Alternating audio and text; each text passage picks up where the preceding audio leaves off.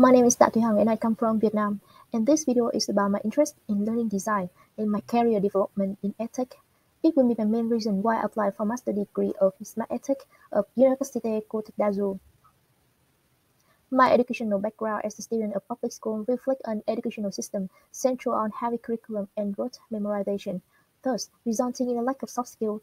It has raised my deep concerns in education for low and middle income students, and my project name is HAVE, HAVE, stand for Hanoi Virtual Education. And via my project, we will provide video learning and online learning, in which students register our course, watch the videos, and finish the task. And then they join the online meeting with our tutors to show practice and receive feedbacks. I plan to provide 5 courses as communication from basic to advanced levels, career development, writing emails, listening and note-taking, and lastly, academic writing for students who love to do research. I aspire to improve the quality and accessibility of teaching and learning soft skills by offering free of charge or affordable high-quality online courses. I strongly focus on developing self-directed learning skills among high school and undergraduate learners at various levels, so they will maximize the use of available online learning resources for lifelong education. To achieve these goals, I need to have a foundation of knowledge and network in the field of smart edtech in bringing this vision to life. An user-friendly modern platform, a comprehensive learning program with an international network is a must.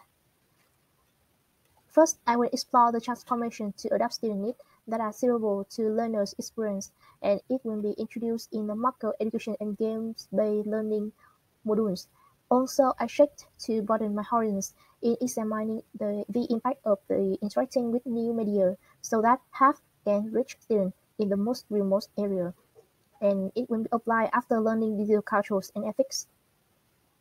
I also hope to learn from case study given in the course Disruptive Pedagogy and Instructional Design to develop the comprehension of diverse forms of knowledge creation and then improve effective teaching and learning, especially to sustain and expand the impact of the project in the long run.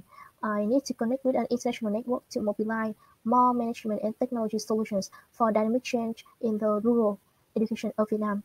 As I hope to work with Professor Stephanie Ngô, who brought high-quality international teaching programs of UCA into our Vietnam.